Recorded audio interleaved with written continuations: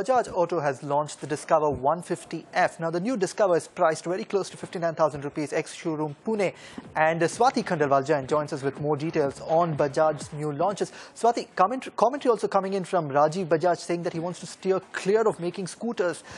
Take us through the key highlights. Well, as Reddy pointed out, there has been a new launch, the Discover 150F, that the company has brought in. What's important and what's interesting is, the Discover brand for the company has actually taken a hit for quite some time. In fact, the motorcycle segment, we've seen the company actually lost a lot of market share. If you talk about the current market share, it's close to about 12%.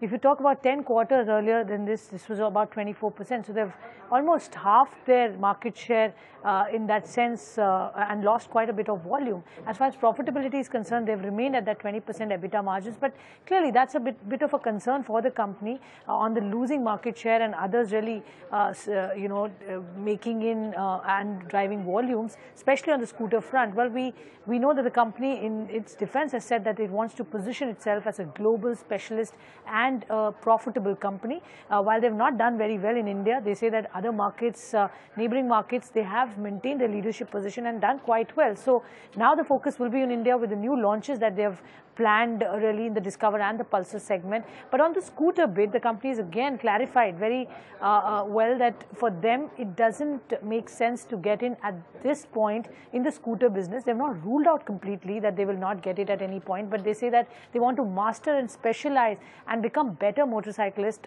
because they're still only 10% global motorcycle player. They want to grow in that space and then look at diversifying or so to say de-risking their strategies. In fact, let's hear Rajiv Bajaj explaining the whole rationale on the scooter space and why they feel that time is not yet right for them to enter here.